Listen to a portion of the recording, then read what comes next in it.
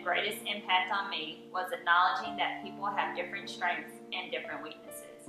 If you can recognize this, it will be easy to understand why teaching a group of students the same way rarely works.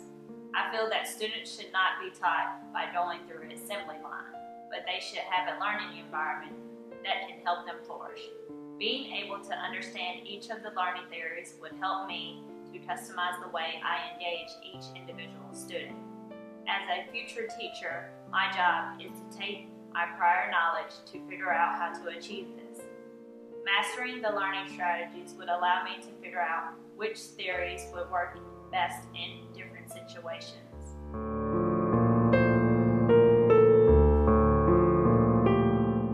I think the most valuable skill I learned in SLG was learning Adobe Captivate 7. From the beginning of the course, Captivate and I have had issues. First, starting with downloading the program, and then I had issues with running the software on my computer up until the last week of class. But after overcoming a few trials and tribulations, it was all worth it. I can now navigate through Captivate, and I have also built my first interactive program. With this training, I can now add another skill to my resume and start building a solid foundation to get ready to make my transition to the educational field.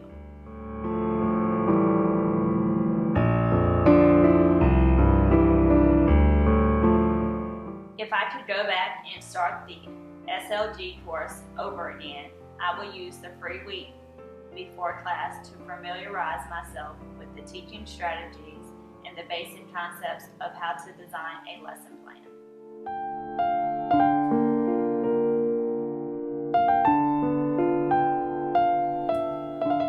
The best advice that I would give another student just beginning the LSG course is to continue to ask questions.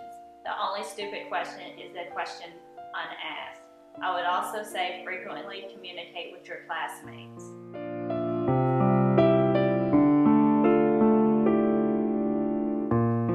What I have learned this month will help me in the long term because now I feel that I have learned the basic understanding of the learning theories and models. I know with time and more research, I will be able to master each of them and figure out my individual teaching style. Also, by learning ADDIE and Captivate 7, I am on my way to meeting the industry requirements to be able to start a career in the IDT